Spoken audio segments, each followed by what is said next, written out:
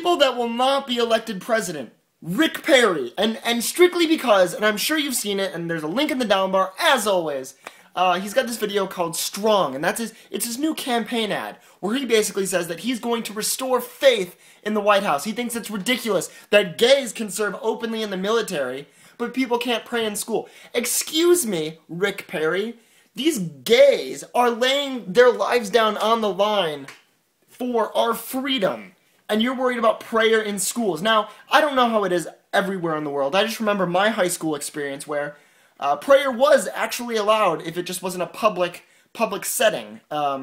So that's that. But in the beginning, there was a separation between church and state, not a merging. And granted, almost every single president has been a Christian, or at least has labeled themselves a Christian. There is a very strong separation of church and state, as there should be.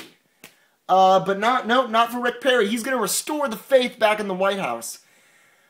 That video just completely frustrates me. I'm more of a moderate. There, I'll tell you guys my political views. Oh, look at that messy room back there. So sexy. I'm a moderate. So, you know, I don't necessarily vote Republican. I don't necessarily vote Democrat. I vote with whoever I think is the best candidate. And I will let you in on a little secret, and that is my personal, you know, beliefs on who I'm going to elect in this, because I'm over the age of 18. I'm almost 21. Crazy, right? So I'm going to be voting, and I have no freaking idea who I'm voting for. I cannot find a single candidate that I support. You know, I want to say that I support Obama, but on the flip side, he really hasn't done that much, and the decisions that he has made, I don't necessarily agree with.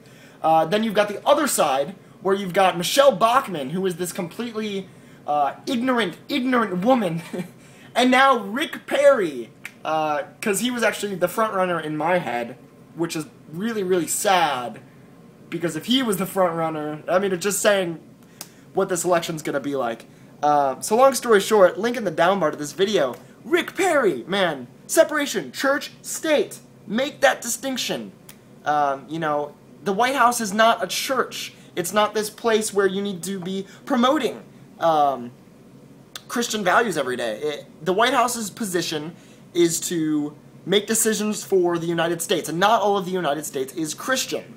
So, make that distinction. I'm not getting into my religious beliefs. Again, I never do that. I'm sorry. So, exciting news. If you guys are interested in jammy packs, fanny packs with speakers, this is the first announcement, really. I would show you, but I'm currently not wearing pants. Or underwears, ladies. What just came out of my mouth? Was that even words? But I got a 50% off coupon. If you enter the code GHERO, GHERO, at checkout, you get 50% off anything on the store. I'll just throw that in the down bar if you're interested. This isn't a sponsor. I just worked out a discount code, if that's okay. I just want the fanny pack to come back, that's all. Alright, kind of like RPerry wants to reinstate faith, I want to reinstate the fanny pack, so I see where you're coming from, RPerry. I see where you're coming from. Alright, I'm just ridiculous. It's finals week. I'm tired. Bear with me. I love you guys. Bye.